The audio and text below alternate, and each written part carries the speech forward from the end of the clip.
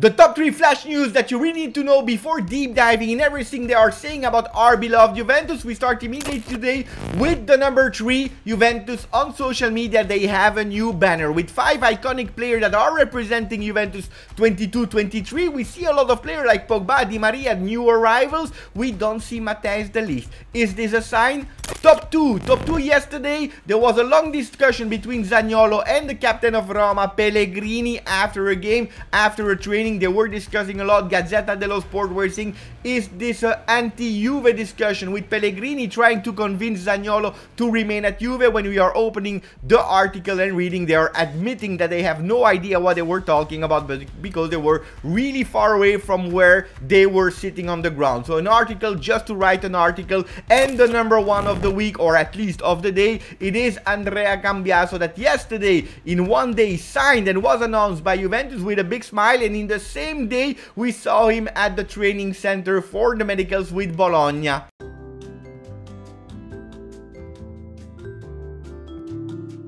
Of course, there are a lot of other things that we have to speak about, like the Ligt, like Bremer, like Torres, so many things. Zaniolo, we will start after the intro. Put a maximum of likes, subscribe to the channel, we start.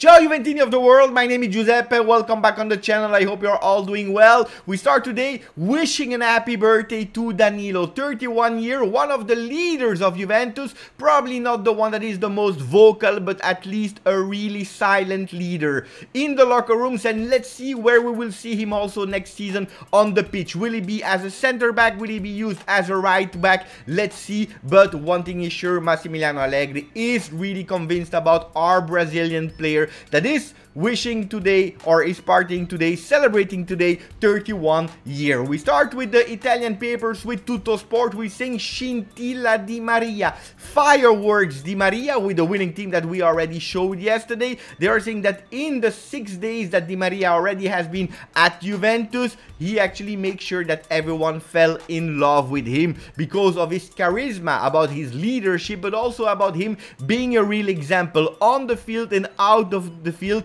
We are happy to see and to read these kind of things because Di Maria will be there for 1 year, but what a year are we expecting from our Argentinian number 22. Inside to the Sport double page, where they are actually saying what we are repeating since the 23rd of April, that he will be super important with his cross centers for Dusan Vlahovic, DV9, but also to make sure that he is freeing up Paul Pogba for the shot from the distance. They are showing below on the bottom of the page 3 different ways of playing with Di Maria, Pogba and Vlahovic, 3 that will be a really magic trio. They are saying if Pogba is playing on the left, you see Di Maria that can giving the ball a bit in the back so that he can go from the distance, but he also can cross for Vlahovic. If Pogba is playing on the right side of the field, they will play a bit more together with 1-2 passes so that actually Di Maria is easiness, find a way to enter the box. And then the third way is actually the combination with Vlahovic,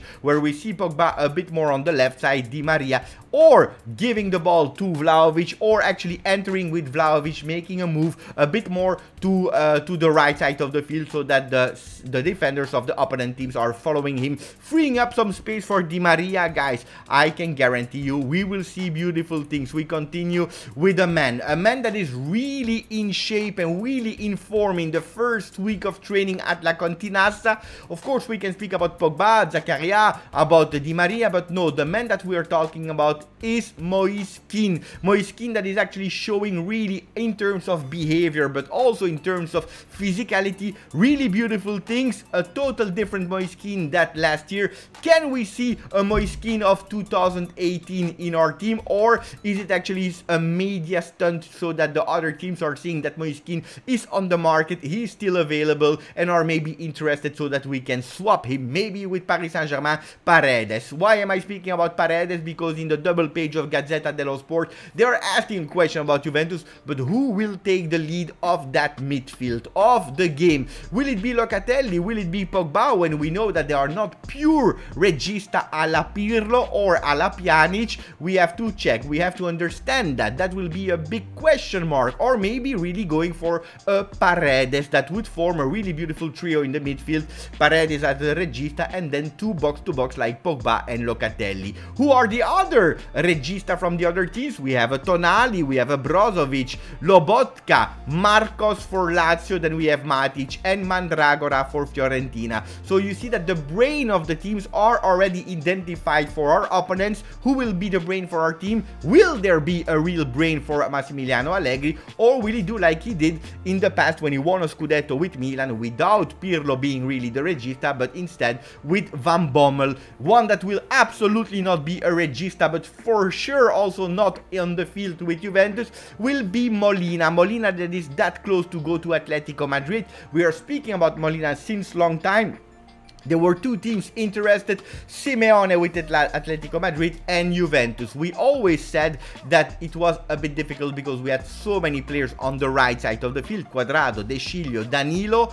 Pay attention. I know that you will be sad. I know that you are not happy, that you are feeling as it is a missed opportunity. But guys, we are speaking about real football. There are a lot of things to do, speaking and starting with the center back position that we will start speaking about, because at the moment, without Chiellini, maybe with the Ligt that is leaving, there are other priorities. And especially if you have to invest a lot of money, 25, 30, 35 million euro, it's maybe better to invest or in an extra regista like a Paredes or a Vice Vlahovic, or maybe on the left side of the field where we still have problems, and not for this year on the right side. Missed opportunity? Maybe yes, but if we are thinking logically, there were other priorities and you can't do everything. Nicolo Schira is always repeating, is also repeating what I was saying. He was never really a priority for Juventus because you already have 3 players that can play as a right back. Corriere dello Sport, they are saying dispetto Juve, l'inserimento dei bianconeri nell'affare Bremer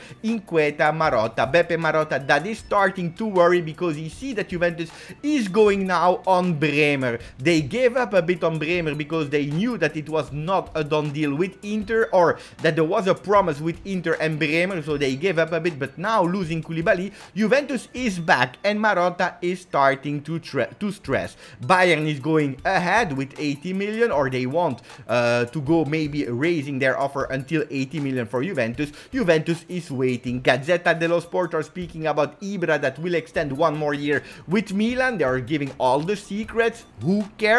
I don't care. But Gazzetta, instead of focusing for Bremer, they are focusing on Pau Torres. Yesterday we did a live of 1 hour 20 and we decided who was the best defender there. Pau Torres, was it Bremer, was it Gabriel from Arsenal? But here they are saying that Pau Torres, there are already contacts, and also a big page in Gazzetta inside the pink paper saying that yesterday there were already contacts between the agent of the player and Villarreal to understand what kind of value they are giving of the player. 60 million in the close, but what are they ready to ask for selling their center back? They are asking 50 million, where Juventus is, yes, interested, really a lot interested, but they don't want to go over 35-40 million for the Spanish yellow submarine defender. Bremer, what a fight. Tuttosport is really continuing on Bremer, but of course one thing that can be decisive is the first one that will sell, or De Ligt or Skriniar, will have a lot of more money to convince Cairo. There is always Gabriel in the background. Juventus willing to convince Bayern target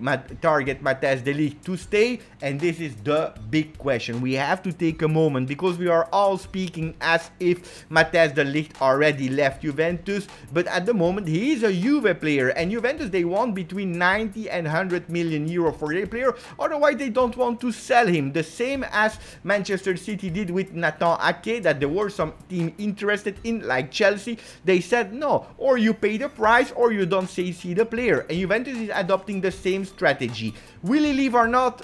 At the moment, I feel that at the end he will leave, but there are a growing optimism at Juventus in La Continassa that Matthijs de Ligt is starting to really think about it. What about the Bayern side? Hasan Salihamidzic is saying that it was important to really meet face-to-face Juventus. They said what they had to say. Now they will wait with a certain optimism. Let's see. One that will not be there probably is Gabriel. except if Gabriel or Arsenal are accepting a swap. We tried with Arthur, now we try with another midfielder that we were not speaking about since a few days. It's Adrien Rabiot. If Arsenal is accepting a swap with the player of Juve, maybe Gabriel will be the new center back of Juventus. Let's see what Rabiot will say, because he was linked to a lot of teams of Premier League. And now we go to the chapter of Zaniolo. Nicolo Zaniolo a fuoco lento. Zaniolo step by step. We are going slowly but surely. Juventus are really convinced, and Roma, they are opening and still opening the green light, giving the green light to Juventus to say we are open for a loan, an expensive loan with an obligation to buy. Juventus is still trying to insert some players there. We tried with a lot of names. At the moment, Roma is saying no, but are open. They really want to go fast to give actually away their number 22 that will become a Juve player with the number 8, with the number whatever. We don't know at the moment because 22 has already been taken. Will Zaniolo be a Juve player at the end? Yes or no? Will he be fast? Will it be before the tournée in USA, before the 20th?